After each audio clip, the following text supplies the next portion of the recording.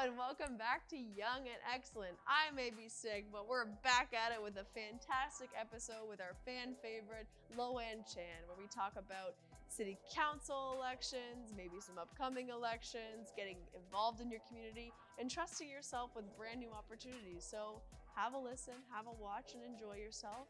And thank you to the Sarnia Journal for publishing us, uplifting us, empowering us to share these local stories and share and amplify voices across the board and across Lambton County. Thank you so much, and make sure to subscribe to their email blasts. They're incredible, you get them daily, and they definitely keep me in the know, so subscribe. All right, enjoy everybody.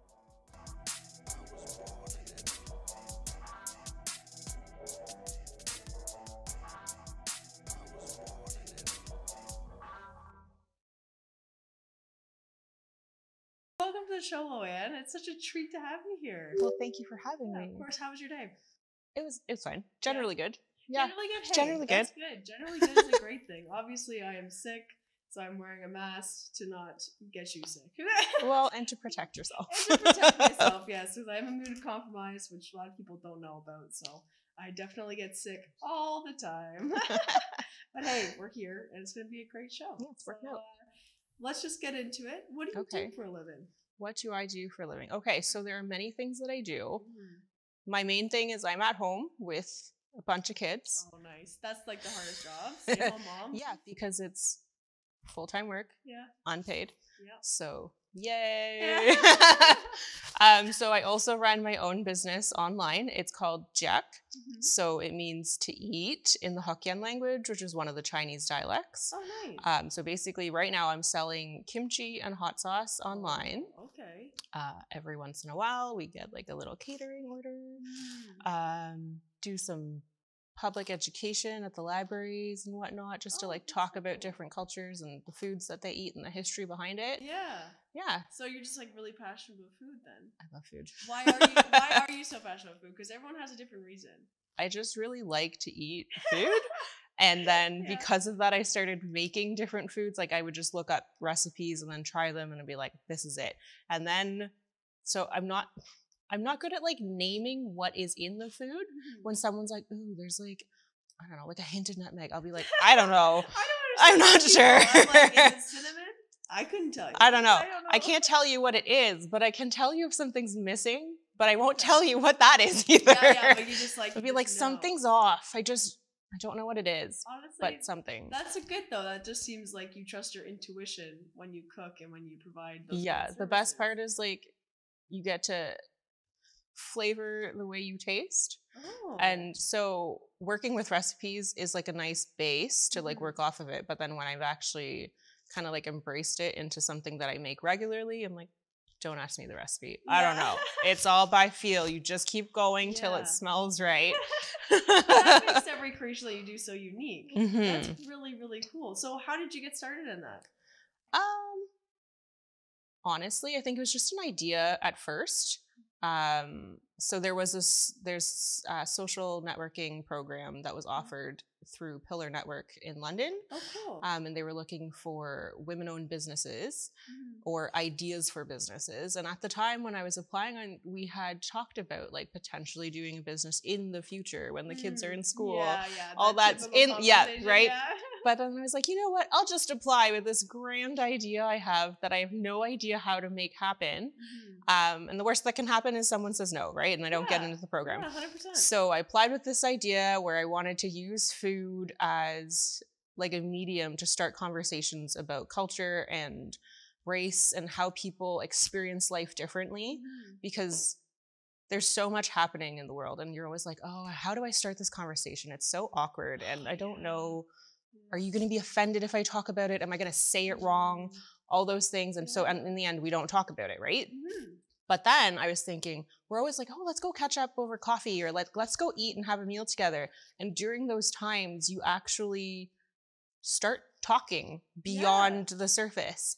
And so using that idea, I was like, well, if I'm trying to talk more about like how people experience life differently based on the experiences that they have, the way they've been raised, like what they know versus what you know, it's like, we're not trying to be like, this is what's different about us. Like over food, we get to talk about what we know in common And it's like, oh, maybe we do have different ways of interpreting that, but in the end, like the core value or the experience is pretty similar, to be like, oh yeah, like we do share that in common.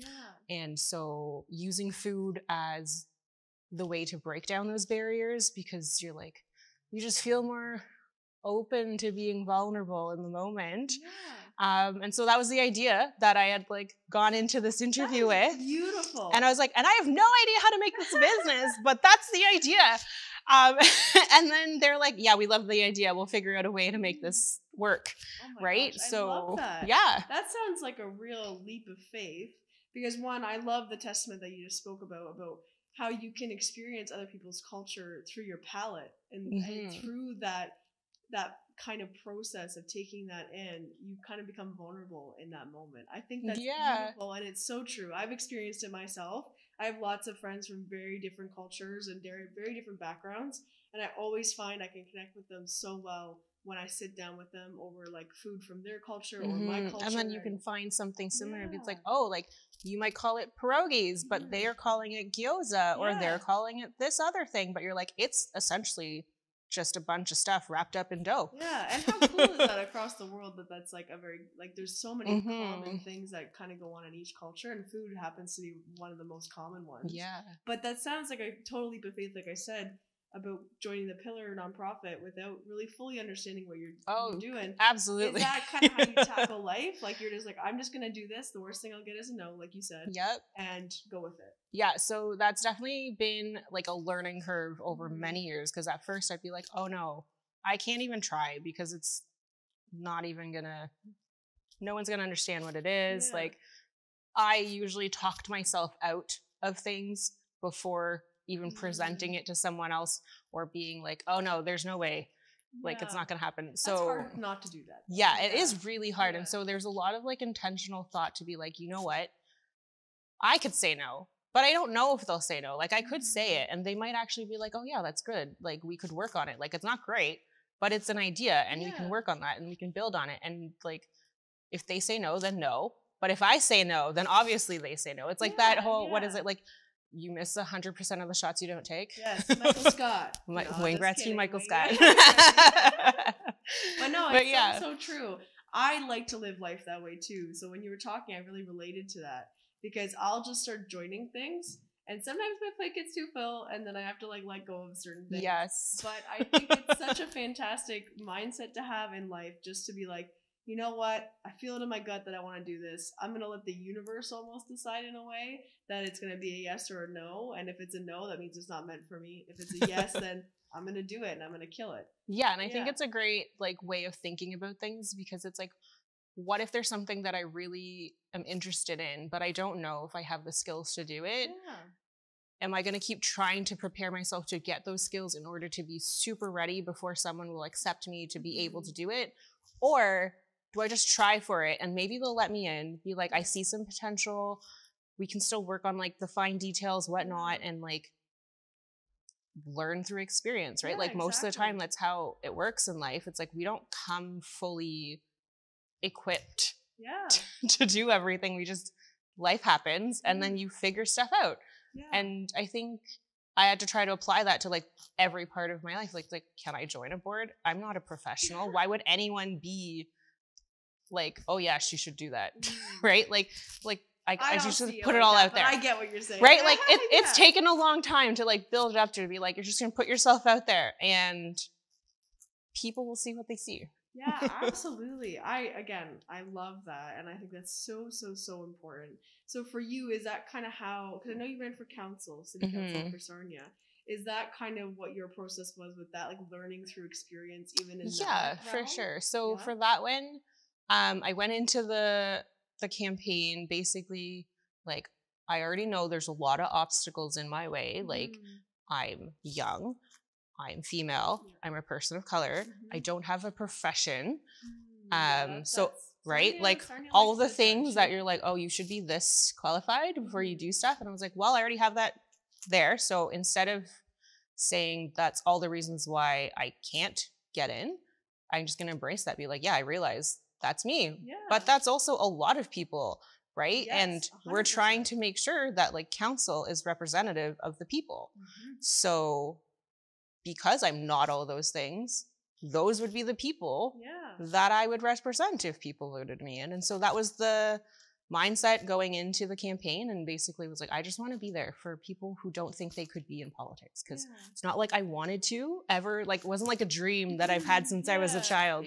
But I'm like, and I don't think that's a dream for a lot of people either, which is why I was like, I think that's why I should just do it, because I'm willing to do it, and like someone has to do it. And the fact that I keep talking about it, I might as well just put my name in there and see what happens, right? Yeah, exactly. Yeah. I think that's like also a testament to the whole idea that like you're never really ready. Yes. I liked what you said before you went into the council stuff about like, were you ready? Did you feel ready? And I don't think you ever do feel ready. Yeah. When you're taking on a new opportunity, I just don't think that's the case. But you can learn from experience, which I think is such a great thing that you can do for yourself. So what did you learn from running for city council? That there's a lot of people who have similar values and ideas that just want to make good things happen for the community, but don't really know how to get connected to other people to make it happen. And through that, we were able to make a lot of relationships and a lot of connections. And even now, I'm still in contact with a lot of people where I'm like, okay, I think now that I know like Chrissy, or like I know Brian, it's like they're on council, they've made it. And so if you contact them for this specific thing, then like either they can direct you to someone else who has like the specific know-how to get that to happen, or like write a letter and they can then bring it to the council and then from there present it and do however things work. Right? Yeah, exactly. And so it's been a really big learning curve for everybody. Because I remember even during the campaign, people were like, I have never voted in my life because I don't know why I'm voting, and like, that's really who am I voting for? Like, what are they even going to do? And so from that, I learned in like grade 10 civics class, didn't really help any of us. Oh my gosh, yeah. Oh, I remember grade 10 civics because you had to pretend like you were a parliament party and then run against each other. I had to do that. It was a blast and a half. I'm like, I barely remember. I'm like, I remember there's 3 levels of government. The end. Honestly, but I also feel like voting is really inaccessible for a lot of folk because I don't think the information is really out there of what your vote actually stands for, where it goes, how does it impact your community. Because a lot of folks just think that they're voting for like Justin Trudeau. And it's it's like that's not how it works here in Canada. You gotta vote for your local people, and like that's how you build a ripple effect. And another hard thing is like who's actually in charge of what, right? Like you're like, you have a complaint about this one thing, but it's actually not city that does it. It's the province that does it. Exactly. But not if it's this specific issue, because then it's the federal government. And you're like, but how do I know? And then like trying to read through any website that you know the government or like even the provincial government puts out is so inaccessible. It's just not a good time at all. All the legalese is there to protect them. And then you as the citizen is like, just want this thing. Please. Anyone, just help me out. I wish they had like a Google Translate, like, you know, like put it into layman's terms for me, this whole paragraph, and then I'll get the gist of it. But that would for help you to learn that like a lot of people don't know, like that's really interesting to me, because I find in Sarnia the culture is very disconnected from what our city council does. I think it's getting more integrated because of people like Chrissy and Adam and Brian, which is incredible. But for you to like bring that into yourself, is that like a marketing thing that can happen for like elections, like to maybe spread the word about how to vote and where your vote goes? Was that like a big part of your campaign, was just like the marketing part of it? So in the beginning, like there was a bunch of us that actually ended up kind of working together, because we were all like, we all kind of are running on the same platform. And so at that point we were like, we don't actually care if you vote for us in particular, we just want you to vote for someone in this group, because we are all supportive of each other, just like how council should be, where we're working together. We might have different views, but like the point is we want to do this better for the community. And so I think it was like a group of 10 of us. We were like, vote for any of us, because we're all going to do the same thing anyway. So that was really nice to see. And so, like I know a lot of people afterwards were like, oh, I'm so sorry you didn't make it. I'm like, oh my goodness. I am thrilled with how I ended up. Like, it was my first time running, doing anything huge. I was just hoping to get like 1,000 votes at all. And then I ended up being like 7th in just the city part and out of like 28 people. And I'm like, that was way more than I expected. I thought your campaign was So great. I was like, I consider that a win. Yeah, that is a huge win. Would you do it again? Yeah, so I'm actually the federal candidate for the NDP. Which is so exciting. Oh my God. Yeah, so federal candidate. Yes, so whenever that election gets called, which is any time now until October 2025, so we're just like on call, waiting to see when that happens. So whenever that happens, I will be the one on all the orange signs. Oh my God, I can't wait for you. Honestly, I'm so stoked for you. Yeah, it's exciting. Such a huge endeavor. How did that come about for you? I was actually just talking to someone who works for the NDP during my municipal campaign, just to be like, how does a campaign work? Like, I don't know, right? So you are in politics. You should have some ideas. Yeah, absolutely. And so it's just through that conversation and keeping up with her and like working with everyone else that I talked to during the campaign.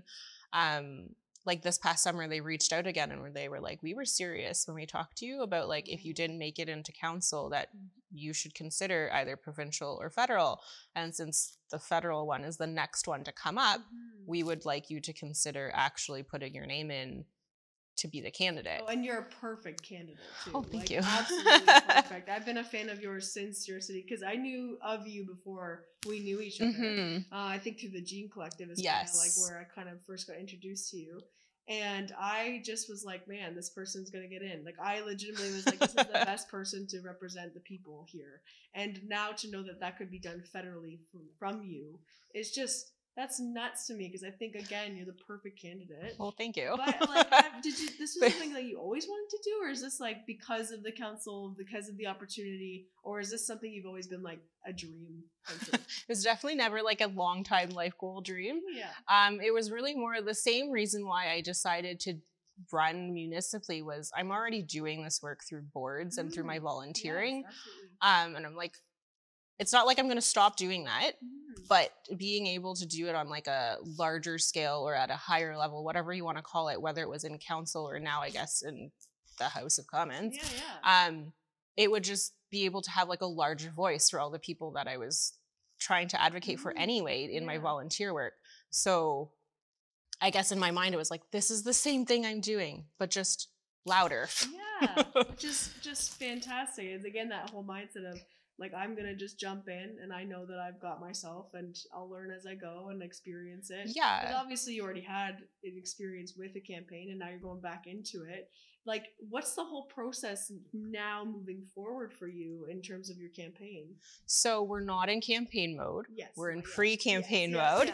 Just to clarify that I am not campaigning right now. No. This is just a conversation. So what I'd really like to do in the next year, as long as it's a year till the election, is to be able to just get out there in the community, like, because our riding is quite large. Like currently, Sarnia-Lambton is the riding, and so it goes from Point Edward to about somewhere just above Chatham right now. Oh, wow. Okay. And then after April 1st, it's going to become Sarnia-Lambton Bukajunong, which means it's going to change and be larger. So it'll still be from Point Edward down to Walpole Island. Wow. So that's the north-south. That's a long way, And then we're going all the way west, I believe, to like Lambton Shores. So all of Lambton County will now be in the same riding after April 1st, because currently Lambton County is split, kind of like three-quarters, quarter. By that. I think that would be a really interesting change. Yeah, I think it'll help because so many of our things, like municipally, are being Lambton County. So now if we can do that federally as well, it'll just make more sense than splitting it between two ridings. Absolutely. Yeah, so the plan right now is just to kind of like get into all the different communities, let people know that like I am here, I will be the one running, and I just want to know like what does each community want, and like what is the voice that wants to be heard, right? And kind of just being like, what's the next community event, or like where are the people who want to be involved, or like my main thing right now is really, where are the youths? Where are the youths? Because like just the same way that I was like, I have no idea what it was like going into it, and that people were like, I don't know how to vote. Like that's another thing I really want to kind of reach is like, what does it mean, right? Like, who are you voting for? Why are you voting? What does that mean? And I kind of want to do these kind of like public education things before a campaign thing starts, because I don't want it to be like, you should vote for me because I'm awesome. Yeah. It's like, I want you to vote for whoever you think will actually represent your views, whether that's me or someone else. Like, I just want you to understand what you're doing. Yeah, and you presented that mindset in the city council election too, which is just, I think that's a phenomenal thing to go into something of this magnitude. Like, that mindset is perfect for it, because if you feel like you're a good candidate, but someone else is a good candidate, then you're also uplifting voices, not trying to tear down voices. Yeah, and it's like, maybe people might not think I'm the one that represents them best, but like, you do what you think will represent you the best, but I just want you to make sure you understand why you're making that decision. Absolutely. I love that. So for you, in terms of taking on this role, and obviously in your pre-campaign mode, what would you want to see in this community? What do you really want to bring to the community? Or can you not talk about that yet? What do you mean?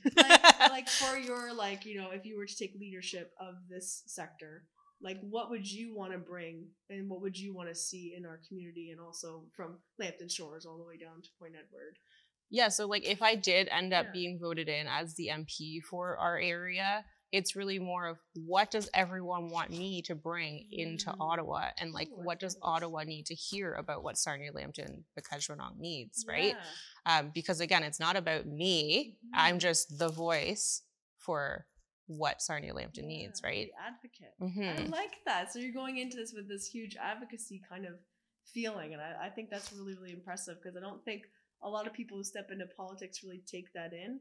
I feel like a lot of people want to like almost jump 10 steps ahead and already being the voice for the community, as opposed to what you're doing, the groundwork of getting to know people, educating, making sure that everyone knows what the process is. Like, you're starting from scratch, which is so important to do in a case like this. For sure, because especially it's like, even if I think I know what Sarnia-Lambton needs, that's not going to ring true for everyone, right? Sure. So I can't be like, oh, I think we should do all these things because those are my ideas. It's, I need to know what everyone needs, right? And then from there, we can talk about that, bring that up, let people know that this is what Sarnia-Lambton wants, right? And so I think that was like one of the reasons why I thought the NDP was one of the ones that aligned the best with what my values already are. They align with me too, right? So I get it. It's like the fact that most recently there's like the dental care plan. So it's like, so that literally everyone can access basic dental care. Because like, unless you have your own private insurance, there's a lot of people who are like, I can't, like, I got to buy groceries. Right. And Lambton Family Dental can only do 1 day a year where they give free services. And that's not enough for this community. It's not enough for any community. Right. And so it's great like, initiative though, Grace. I'm so happy you did it. Keep doing it. Yeah. So now it's on a federal level. You can get dental care. Which is amazing. So it's starting off with like seniors and people with disabilities. And then after the most vulnerable population gets their basic dental care, then it'll work out to everyone else. But yeah, like, that's kind of why I was like, yeah, that makes sense. We need it. The people need it. So why not do it for the people? Yeah. And honestly, I haven't done enough research for what's coming up, obviously, because you guys aren't in campaign mode yet. Oh, not at all. So yeah, so like, I don't really know what everybody's platform is, but I feel like NDP always has a general like mass rule almost with their platform, where they're like, everybody should have access to this. Equity is the most important thing we can do to make sure everybody's set up for success and thriving. Because I feel like, especially with COVID, I feel like we're in survival mode right now.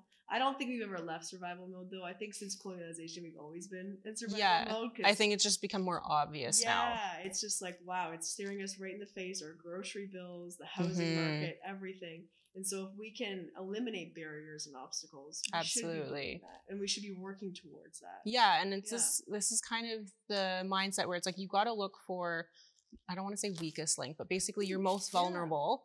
And then as long as they have what it needs, like the strongest is going to benefit from that too, right? I 100% agree. I believe in the whole method that wolves use. I know that's like a really weird thing to say, but wolves, the strongest one, the leader, will stay at the back of the pack to make sure everybody gets to where they need to go. It's almost like they just already delegate. And I believe in leading from the back of the pack.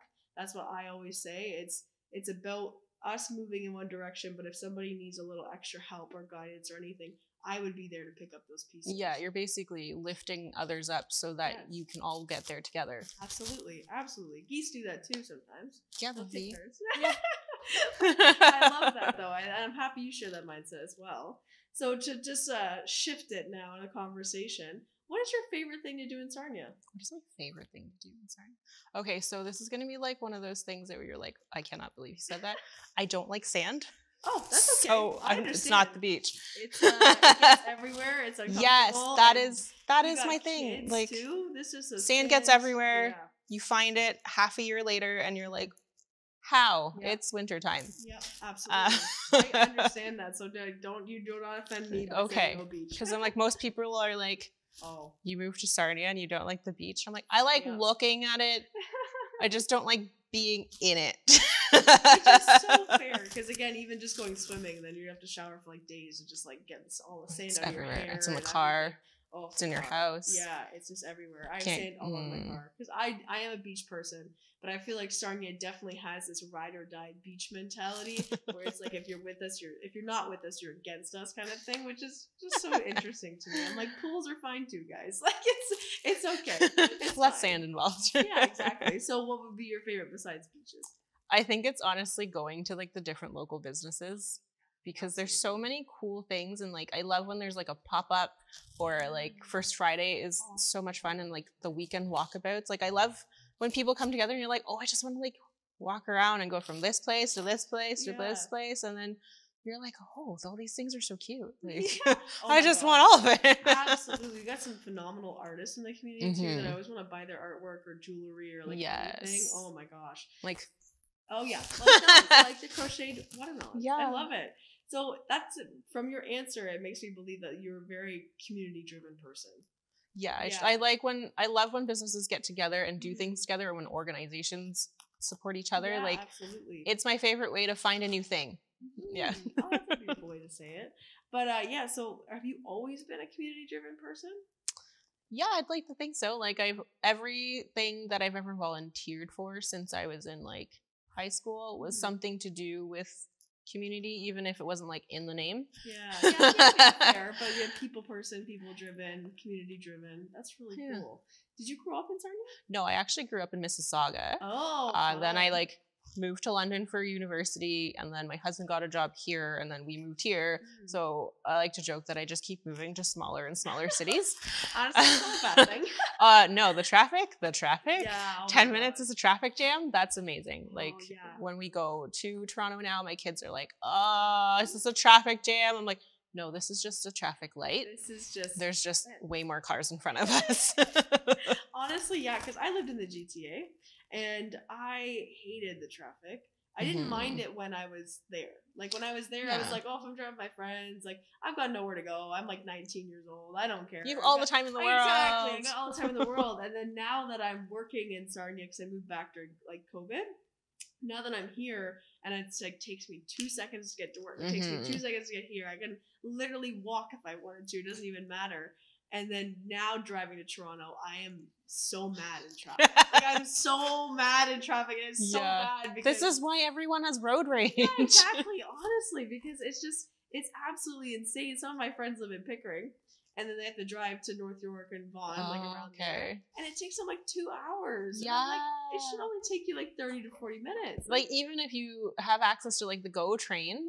I'm like, at least, okay, so it's still like a 2-hour commute or wherever you're coming from, depending on time of day. But I'm like, at least you're not driving, right? Like you could at least like close your eyes or like read a book or like listen to a podcast, whatever, but just chill. Yeah, exactly. It's like meditative almost when you're in those spaces. It's like you're giving yourself time there. And like you like look at it that way and you're like, I have 2 hours to do my own thing. I used to read. I used to read all the time on the subway, on the GO train, everything. I loved it. And now I find I don't have enough time because now I'm just driving 10 minutes. So I'll leave my And house you're already there. But I do miss reading. But I will not trade that for traffic. I will not at all. But yeah, so last question for our interview. What has been the greatest advice you've been given? Oh, man. The greatest advice? I don't know, man. It's probably just like, put yourself out there, right? Like, I think that's been something that's come up over and over again in different things. It's never been like a specific, explicit sentence, but I feel like that's like the message behind things, right? Yeah, the gist. So it's like, just try, right? Like, just do it, because if you don't do it right, you can try again. Yeah, and failure's not a scary thing, right? And it's like, if you might find out that's not actually what I want. Yeah, exactly. So why not give it a shot? Oh, I love that. Okay, I know I said that was the last question, but now I'm just curious. Would that be the advice you'd give to anybody listening or watching here, or would you give different advice if you could? No, 100%. I would say just try it. Like, whether you think it's a failure or you don't think it was perfect, like, that's not the point, right? The point is to try it, and then you can learn something from it. Like, it's either that was not what I expected, or it went better than expected, or I just realized that's not actually what I wanted at all. But if you don't try it, it's going to be this like dream that you may or may not ever be ready for. And when you finally get it, you're like, nope. Yeah. I've spent all this time looking for this thing, and it wasn't what I wanted, right? Yeah. And to be okay with that. Yeah.